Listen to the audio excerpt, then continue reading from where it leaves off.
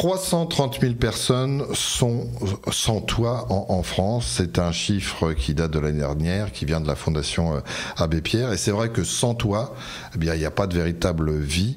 Et c'est pour ça qu'il y a des structures, des associations qui existent pour faire en sorte de trouver des solutions pour accompagner des personnes qui se trouvent dans la difficulté. C'est le cas de l'association de Toit à moi, présidée ici en région par Camille ROUSEE.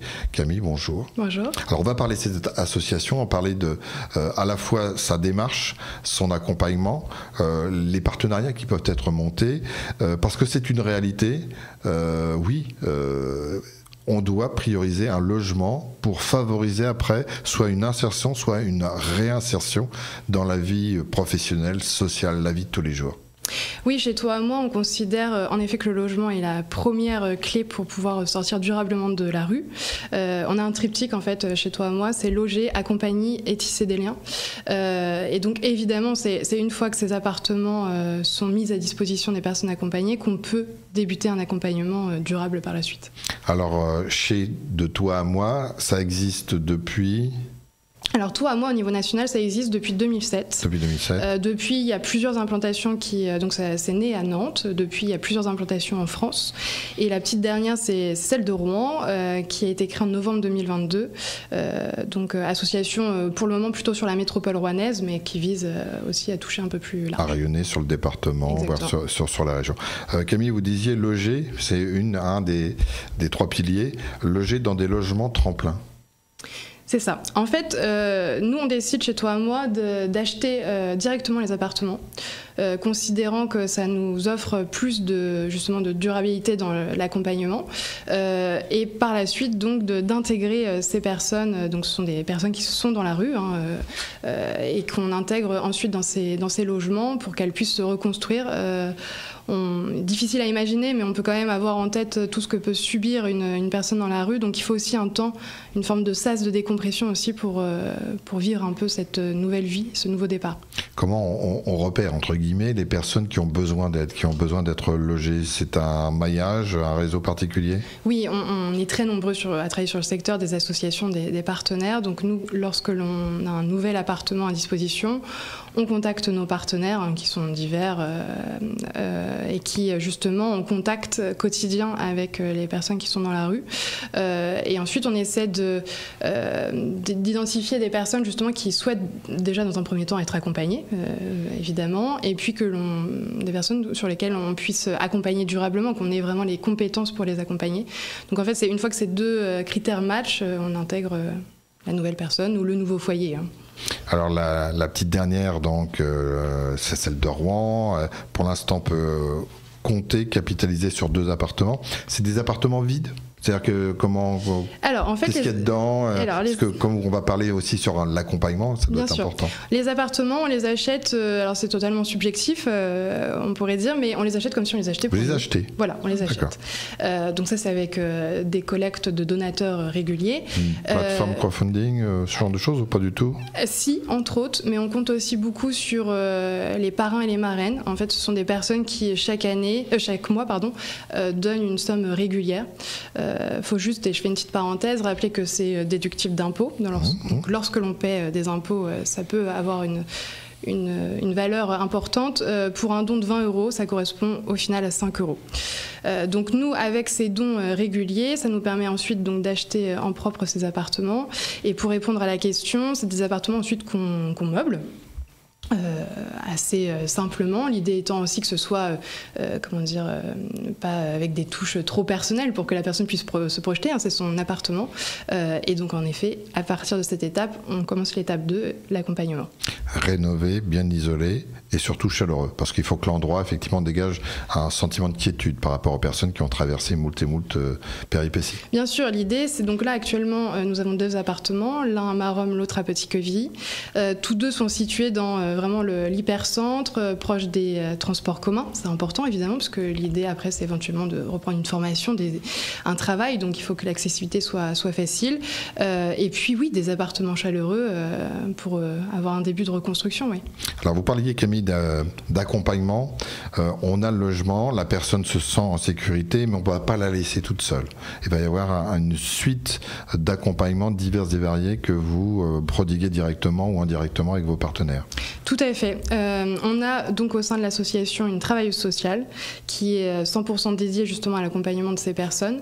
L'idée, c'est lorsqu'on les accueille, une fois qu'elles sont dans cet appartement, petit sas de décompression, parce que c'est important.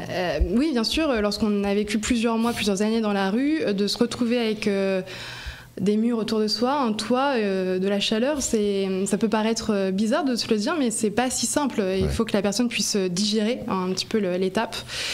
Et ensuite, on essaie on diagnostique avec la personne ce qu'elle a envie, aussi ses besoins premiers. Ça peut être des besoins de santé, de démarche sociale. Est-ce que cette personne souhaite faire une formation et ensuite le travail, etc. Enfin, c'est vraiment du cas par cas. C'est pour ça que le travail est lent, long, dense, et donc on essaie d'accompagner vraiment de manière durable. C'est notre idée, c'est que l'accompagnement durable garantit le fait que le jour où la personne quittera le logement, elle sera indépendante pour reprendre une vie sans toi à moi et surtout ne pas retourner dans la rue.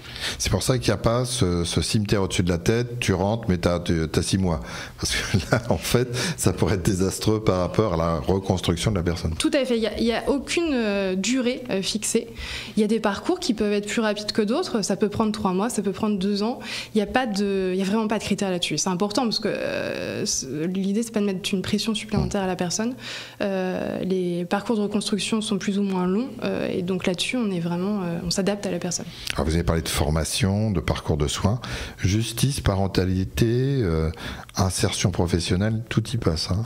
Tout y passe, c'est extrêmement divers. En effet, encore une fois, on s'adapte au profil. Il faut imaginer que des personnes dans la rue, par exemple, n'ont pas forcément un suivi santé. Hein, donc ça peut être reprendre des rendez-vous chez le dentiste. Je cite vraiment des exemples comme ça. Ça peut être aussi des personnes qui n'ont pas forcément eu de formation par le passé. Donc c'est les accompagner sur... ça peut être apprendre la langue également. Enfin, c'est tout c'est extrêmement divers. En effet, on ne peut pas tout lister dans le détail, mais notre travail social, elle est vraiment là pour s'adapter à chacun des parcours. Il faut une équipe autour de vous. Alors, il y a des permanents, puis il y a aussi des bénévoles. Il y en a combien qui font quoi ? Alors justement, oui. Je disais loger, accompagner, et le dernier point, c'est tisser des liens. Et en fait, tisser des liens, on le fait justement grâce à notre équipe de bénévoles. On en a une 20aine sur Rouen. Tisser des liens, c'est recréer du lien social, ce que vous et moi faisons de manière totalement inconsciente. Aller prendre un café, aller au musée, etc. C'est des choses pour lesquelles ces personnes qui ont vécu plusieurs temps dans la rue n'ont plus de réflexe ou n'ont peut-être jamais connu. Donc en fait, les bénévoles chez nous, ils viennent justement proposer ce genre d'activité. Donc ça peut être prendre un café pendant 1 heure ou si j'ai bien plus de temps, passer une après-midi au musée. Ça s'adapte vraiment aussi. L'idée de cette association, c'est de rien contraindre et donc de s'adapter aux attentes de chacun. Donc nous, on est fort de ce collectif de bénévoles qui vise aussi à grandir pour proposer des activités. J'aime cuisiner, je vais aller passer 1 heure pour cuisiner avec la personne accompagnée. Enfin, c'est tous ces liens qui nous semblent totalement logiques et simples pour nous, qui ne sont pas forcément évidents pour ces personnes. On arrive à avoir une palette de générations parmi les bénévoles. On pense souvent que ceux qui peuvent consacrer du temps, ce sont les personnes qui sont soit à la retraite, même si elles restent jeunes. Est-ce que vous arrivez, à travers les bénévoles, d'avoir une gamme d'âge différente ? Oui, pour reprendre l'expression, oui, on a une gamme d'âges diverses. Oui, on a vraiment de tous les âges, de tous les secteurs aussi. Avec, encore une fois, moi je peux donner que 30 minutes et moi je peux donner un week-end. Enfin, on s'adapte à chacun, mais en effet, il y a vraiment de tous les niveaux d'âge. Vous avez parlé de sortie, et je vois aussi médiation animale. Médiation animale. Oui. C'est comme si, effectivement, on peut avoir cette possibilité de leur mettre un animal à disposition, de pouvoir peut-être faciliter une présence supplémentaire avec eux. Oui, c'est ça, tout à fait. Par exemple, la première personne que l'on a accompagnée souhaitait avoir un chat pour... Imaginez encore une fois, c'est une nouvelle vie en fait d'être dans un appartement seul. Enfin, le soir, vous vous retrouvez seul, et donc c'est aussi accompagné. C'est une forme de lien social, et donc oui, ça fait partie des diverses choses. Hein. La palette est très large. Merci beaucoup, Camille ROUSEE. Ils sont plus seuls grâce à vous, grâce à votre association de Toit à moi. Si vous souhaitez revoir ces magazines, nos podcasts habituels, vous pouvez les partager, puis aussi retrouver le tout sur l'adresse mail que vous connaissez bien aussi, mais je vous la rappelle, radiosensation.fr. Merci.